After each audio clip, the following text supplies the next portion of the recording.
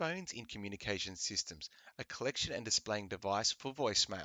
So here we have a mobile phone, but this actual scenario doesn't just apply to mobile phones. It also applies to the traditional phone as well when talking about in conjunction with voicemail messages. But it is more common that we are using mobile phones these days, so I will stay specific to a mobile phone. So firstly, let's talk about the collecting side of things. So in relation to voicemail, a keypad is used to enter the receiver's number, which may be accessed via a touchscreen. When the user is diverted to the recipient's voicemail, they may leave a message through speaking into the microphone of the phone. The message is then stored in the recipient's voicemail inbox.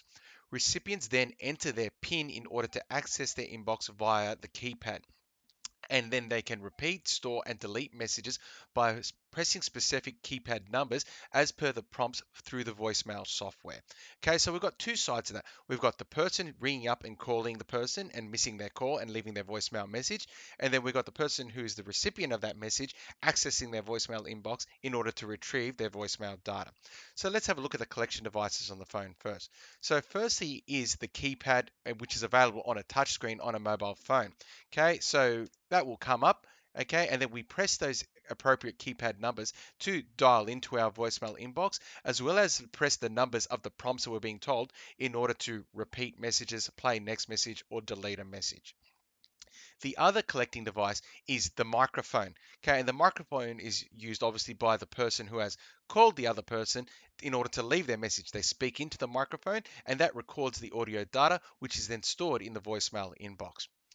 We then are going to move on to the displaying sides of things. So in displaying in voicemail is primarily conducted through the speaker of the phone, in which the prompts are given by the voicemail software for the users to enter their PIN and then manage their voicemail messages. So they're hearing the actual system say this to them through the speaker.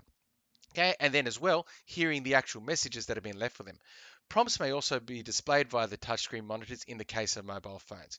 So, as said there, it's all mainly coming through the speaker. Okay, the voicemail software speaks to the user. Press 1 to hear that message again, press 2 to store that message for later use, press 3 to delete it for later use. Okay, and then the other displaying device is the touchscreen once again. Okay, so as we can see here, the touchscreen on a mobile phone acts as both a collecting and displaying device. Okay, the actual monitor side of it being the displaying, okay, and the touch component being the collecting device. So I hope this video has given you an understanding of voicemail in general, but also how in voicemail the mobile phone is used as both a collecting and displaying device for completing the voicemail prompts, okay, and getting and accessing your voicemail messages through the software.